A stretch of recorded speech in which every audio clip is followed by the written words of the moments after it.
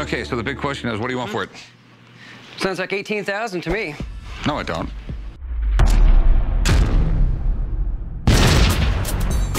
On the History Channel's hit series Pawn Stars, the folks at the world-famous gold and silver pawn shop in Las Vegas rake in the big bucks with savvy purchases. Each episode depicts the shop's staff meeting regular people with exciting items to sell, and outside experts who appraise these artifacts. Sometimes, the stuff people bring in isn't worth very much, but the Pawn Stars have struck real gold on several occasions. The idea of discovering what an item's value is, or if it's even real, has given viewers a chance to tune in week after week, hoping to see something unique that was sitting in someone's attic for all these years. Pawn Stars gives their fans exactly what they want each episode by featuring items that may or may not be worth a ton. The show is full of other hilarious moments between the Harrison boys, but what makes the show great is when someone walks in with an item that turns out to be worth $100,000 or maybe even more. Over the years, the show has seen some incredible and rare things come through their doors. So today, we're listing 10 Pawn Stars scores too good for fans to believe.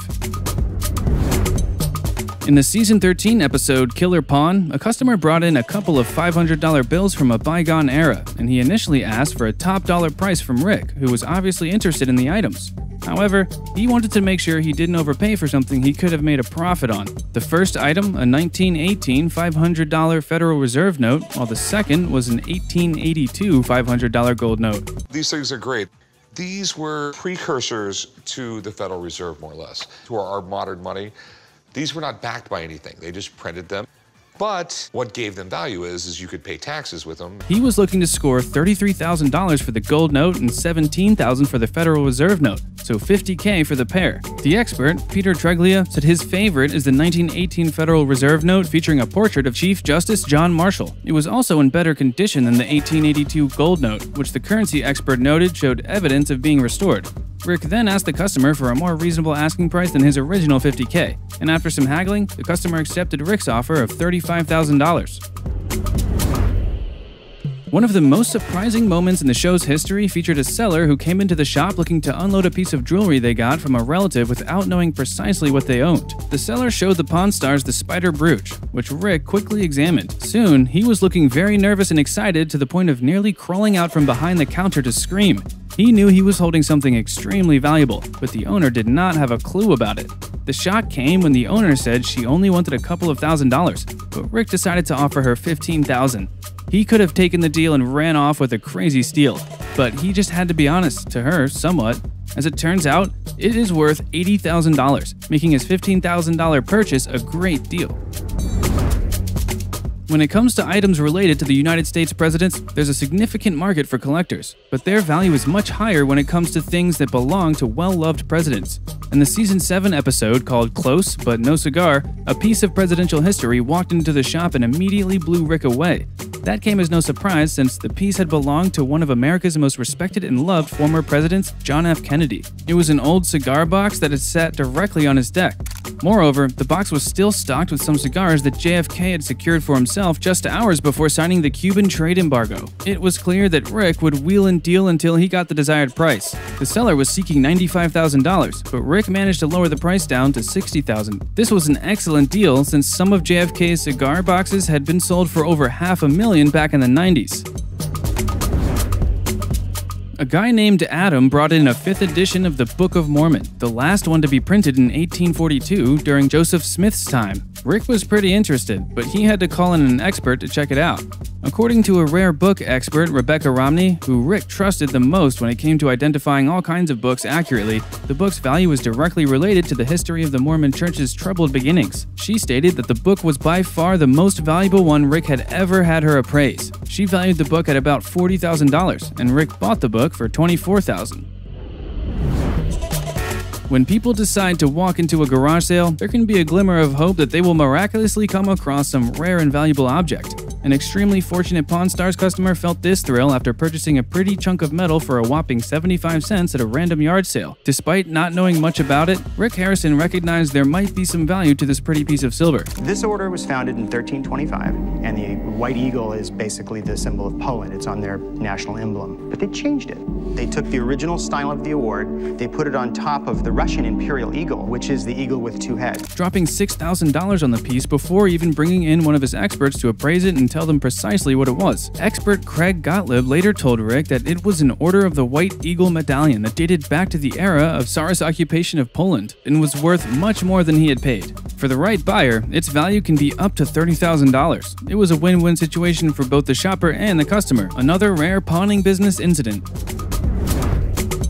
Long before the History Channel turned this simple little Las Vegas pawn shop into a multi-million-dollar corporation, Rick Harrison was working himself to the bone, doing everything he could to make a profit.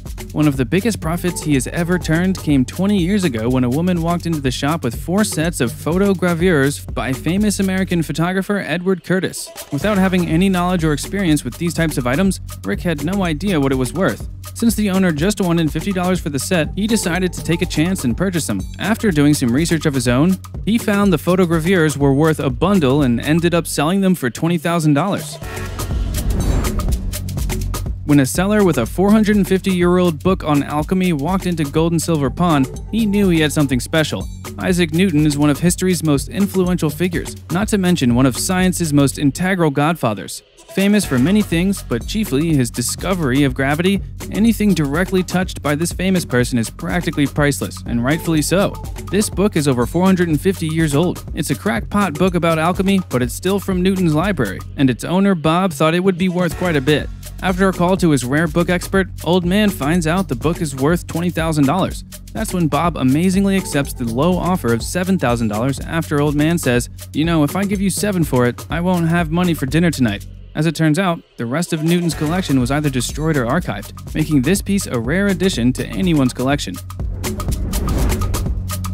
Knowing that swords and weapons are a significant fixture in the pawn shop, especially if they turn out to be rare and ancient, a seller had hoped to trade a beautiful samurai sword to the shop for impressive profits. So, Corey slashed through negotiation on a 15th century samurai sword that could potentially net the shop over $10,000. Lawyer David came into the shop looking to sell a sword that he'd got as collateral from a client that didn't come back to claim it. So, David decided to sell the sword with no idea whatsoever of how much it's worth. But Corey made him a shallow opening offer at $800, although he said that he had seen a few of those swords going for thousands of dollars during the backroom confessional before the negotiation with the seller took place. After some negotiating, they struck a deal at $1,500, which was a steal, but the unprepared lawyer was delighted. Well, not so sure if he was still feeling that way when he later watched the show and found out the sword's value was $5,000 to $6,000 in its current condition, but it could be sold for a whopping $15,000 if Corey would pay a $3,000 restoration. Most people inherit the land, businesses, or family heritage like old paintings or a collection of baseball cards. But rarely do people inherit a rare, unique Spanish Empire gold peso which was actually minted in Peru. In 1715, a Spanish fleet carrying millions of pesos worth of gold and silver left Cuba on a trip to Spain, but was hit by a hurricane and sank to the bottom of the ocean off the coast of Florida. That's a Lima 8 escudo, and in this corner there's an L, that means Lima, Peru Mint. 8 is the denomination, biggest gold coin the Spanish made. Did you throw that on the scale? Yeah, I did. It's 27.0 grams. That is right on. Luckily, Jody was one of the few who inherited one exceptional gold coin from this shipwreck. When she appeared at the shop, she was looking to earn $2,000 for it. At first, Rick Harrison thought the coin was in too good condition to be genuine, but the expert confirmed it was an 8 escudos coin minted in Lima, Peru, and was worth a cool $18,000. Given that Jody originally wanted $2,000 for the coin, she was pretty pleased to walk away with the $11,000 that Rick ended up offering. Brock Williams is a former New England Patriots defensive back, so when he appeared at the world-famous Gold and Silver pawn shop, Rick knew he was carrying something great and valuable. Though Rick's favorite thing to buy is undoubtedly cars and guitars, sports memorabilia are just everyone's cup of tea. And when it comes to football, there's no greater piece of history than a Super Bowl's winner's ring, an honor even some of the best players in history never got to hold. Sadly, some players that somehow won them without ever playing a single second for the victorious team don't really value them. The rookie had been plagued with injuries that forced early retirement, so he decided to pawn his 2001 Patriots Super Bowl ring for a modest $2,600. For whatever reason, he never came back for it, making it Rick's possession after the requisite 120 days. Because it's now his to sell, the price tag has rocketed up to $100,000. Be sure to comment down below and let us know if we've missed something. Hit that subscribe button and turn on the bell to never miss an upload. Thank you very much for watching.